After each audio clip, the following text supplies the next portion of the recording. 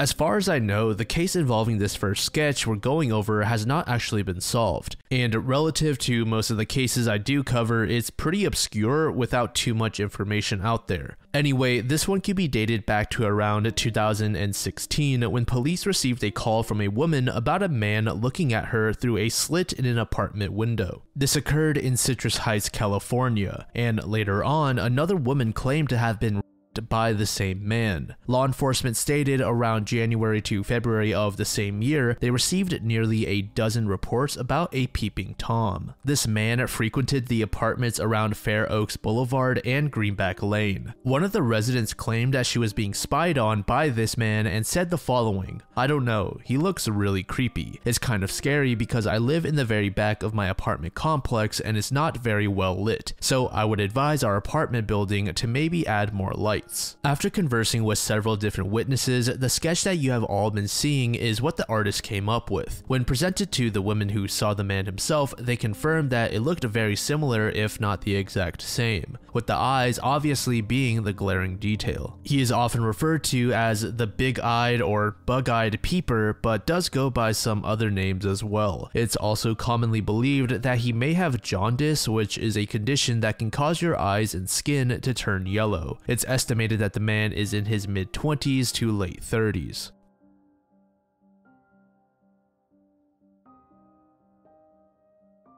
For most people, inviting their newborn child into the world is a monumental day, and it was no different for a woman named Terry Dugard who gave birth to her daughter, Jaycee, on the 3rd of May 1980 in Anaheim, California. Terry had split up with Jaycee's biological father, Ken Slayton, and was in a relationship with a man named Carl Probin. Terry and Carl ended up getting married down the line and had a child in 1989. The family moved to Myers, California in 1990 in search of a better location to raise their kids. On the morning of June 10th, 1991, Jaycee put on an outfit that she had prepared the previous night, which was all pink. She was particularly excited for school today since her class was going on a trip. But little did everyone know that this day was going to be filled with dread rather than joy. Jaycee made her way to the bus stop alone, which really wasn't very far at all. But just as she was approaching the stop, a vehicle abruptly braked right next to her. Jaycee was a bit startled, but didn't think of the possibility that whoever was in the vehicle was out to harm her. As she continued walking, a man stepped out of the car and used a stun gun on her. She was immediately knocked out cold, and that's when a woman came out of the car and tossed Jaycee inside. In the vehicle, the woman had covered Jaycee's head with a blanket after removing all of her clothing. Meanwhile, Jaycee's stepfather Carl had witnessed the entire thing from a window and sprinted out of the house to try and chase down the car. But of course, he couldn't catch up. Carl told authorities that the vehicle was a Mercury Monarch and was able to provide details of the woman he saw in the vehicle. The following sketch is what investigators came up with. Initially, law enforcement were of the opinion that it may have been Jaycee's biological father, Ken Slayton, who had abducted her. So they got in touch with Ken, and shockingly, he said that he didn't have a daughter. Terry had never told Ken that she was pregnant or had given birth to Jaycee. So the first time Ken learned about his daughter was an officer telling him that she had been kidnapped. Investigators determined that Ken was being truthful about not knowing of Jaycee's existence and deemed him as innocent. It was also suspected that perhaps Carl may have been the one to organize this abduction, but he was found to be innocent as well. A large search party filled with tons of volunteers were out looking for Jaycee Dugard, while local news also attempted to spread the word of the missing child. There were even these small little pink ribbons tied all around the city, also symbolizing Jaycee. But there really wasn't much progress in the case. There were of course some minor tips here and there, but nothing that led to major developments. Unknown to the public, the duo responsible for kidnapping Jaycee was Philip Garrido and Nancy Bocanegra. Philip, simply put, was a really bad person. He frequently used illegal substances and led a life of crime. He also shared that when he was bored, he would find a school, daycare, or park, just some location that had a lot of children, and park his car nearby. He would then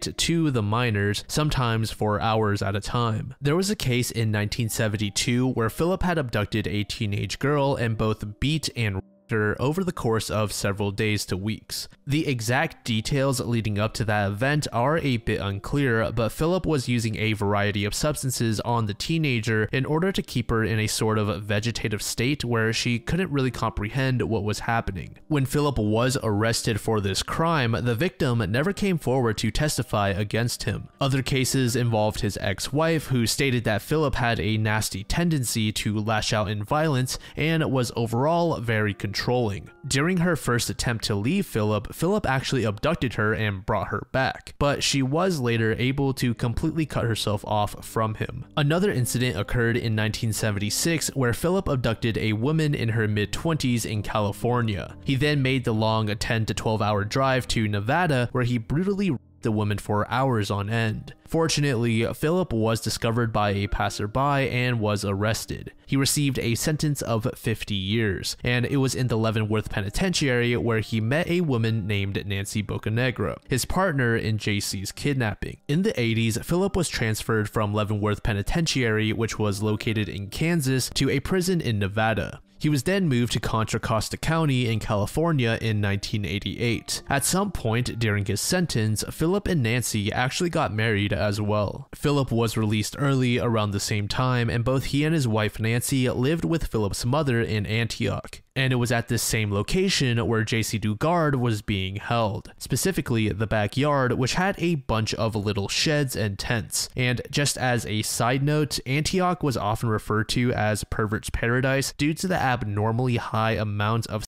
offenders living in the area. Jaycee was handcuffed and placed in one of the sheds, which also happened to be soundproofed. And for the first few days, Philip didn't really interact with Jaycee all that much, but this did later change. It was around the 1 to 2 week mark when Philip started to assault Jaycee in the shed. This occurred at least once or twice a week over the course of years, and we would later learn that Philip believed that he was sort of entitled to Jaycee's body via supernatural entities. He was religious, albeit his beliefs were kind of skewed. He claimed that because Jaycee was in her current position in front of him, then it must have been allowed by angels, and that his assaults are what God wants. And being that Jaycee was just 11 years old at the time, which is a very impressionable age, many people believe that Philip sort of brainwashed her. But we will talk about that a little bit more later on in the video. And to make this situation all the more disturbing is that Philip may have solicited Jaycee to others. Remember, Antioch was host to hundreds of criminals, and it was reported by a number of witnesses that there would sometimes be lines of men near Philip's backyard. But whether or not Jaycee was actually involved in any of these events is a bit hazy. Living about 2 to 3 streets down from Philip was a 46-year-old man named Henry Mickens, who had served time after minors. So just a really scary and depraved environment. And just from a quick read, there were at least another 7 to 9 other men who had similar criminal histories living within walking distance of Philip's backyard. If you recall, I mentioned that Philip was a user of illegal substances. When using, he would have these times that he referred to as runs. During these runs, he would use a lot of, and this could be from a few days to a week long. So during that span of time, Philip would assault Jaycee more violently, then start crying and apologizing before again attacking Jaycee. It was also shared that Jaycee was tasked with comforting the man whenever one of these binges ended. After months passed by and Philip began to quote-unquote trust Jaycee more, he gave her a TV, but forbid her from watching the news on it. So she had no idea that there were hundreds of people out looking for her. And it wasn't until nearly 1 year after being kidnapped when Jaycee finally saw Nancy. And surprisingly, Nancy sort of took up a motherly role with Jaycee, but this quickly changed. Nancy, just like Philip, constantly switched between being happy and then violent. And you could probably expect that with someone as unstable as Nancy, she was bound to be jealous about the attention that Jaycee was receiving from Philip. Ridiculously, Nancy even berated Jaycee on one occasion, saying that it was her fault that she was kidnapped and her own life would be much better off if Jaycee didn't allow for herself to be abducted.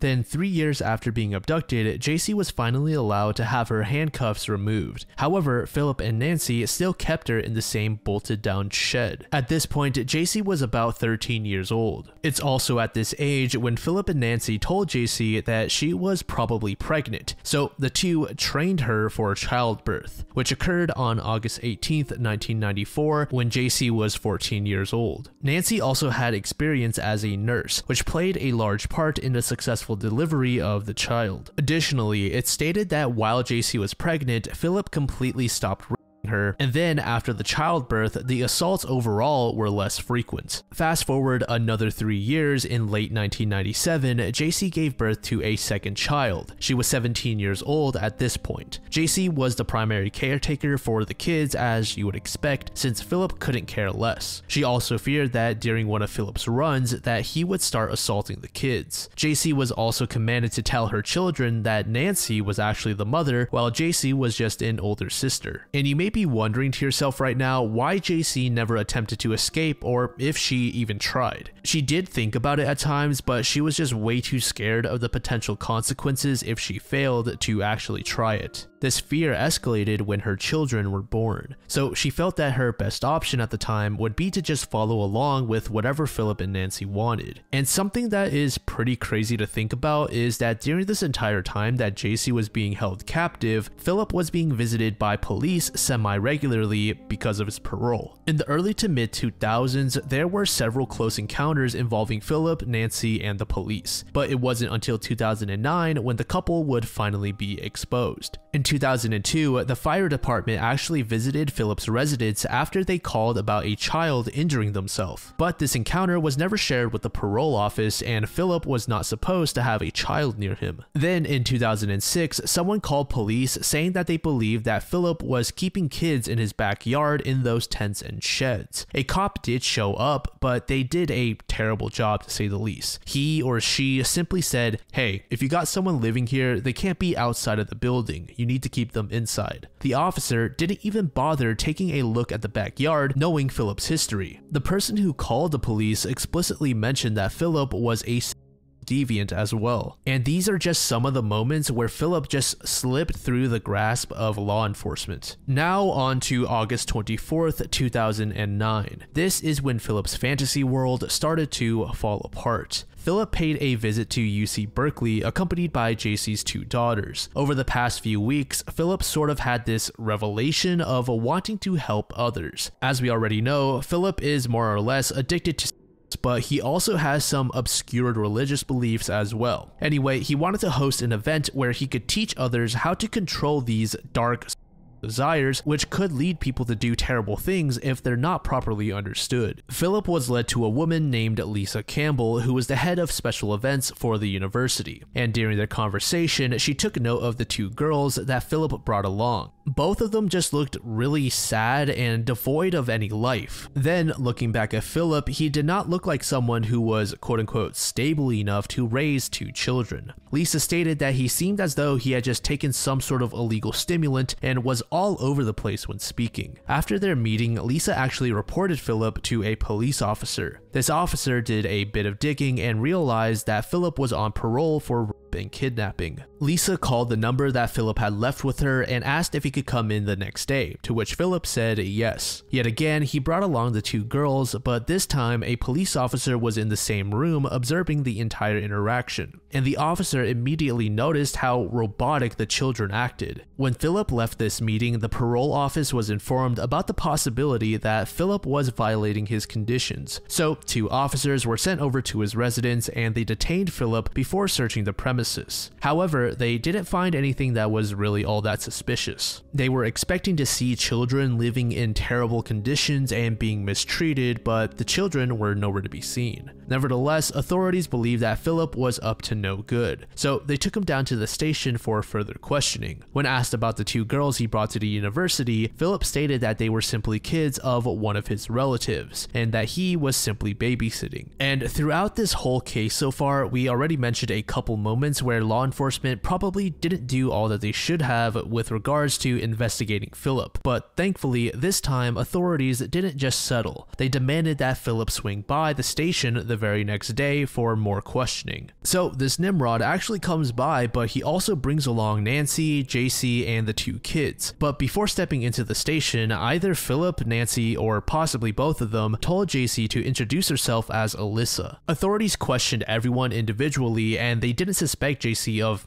actually being the missing girl from 1991. And she stayed firm with her identity as Alyssa. Even when told that Philip was a and Jaycee stated that he wasn't anymore. Then, when the children were also told that Philip was a bad person, they said similar things as Jaycee, that Philip was kind and compassionate. But deep down, authorities believed that something was wrong here, so they kept pushing. At some point, Jaycee got extremely irritated, and it became clear to police that she wasn't about to put Philip in a compromising position. Then, surprisingly, Philip was the one to admit that Alyssa was actually Jaycee Dugard, who he and Nancy had kidnapped back in 1991. And that's when Jaycee finally caved and spilled the beans. Obviously, Philip and Nancy were arrested on the spot. As for Jaycee, she and her children were examined by medical officials to make sure that they were all healthy, and indeed they were. Investigators believed that Nancy's medical experience was a big factor as to why the kids never had to visit a doctor. And by this time, they were around 15 and 11 years old. Philip pleaded guilty to 1 count of kidnapping and 13 counts of assault, which landed him a 431-year prison sentence, while Nancy received 36 years to life. Many people believed that Jaycee suffered from Stockholm Syndrome and had fallen in love with Philip. However, she did come out and explicitly state that she was only doing what she had to survive. She was simply adapting to her situation.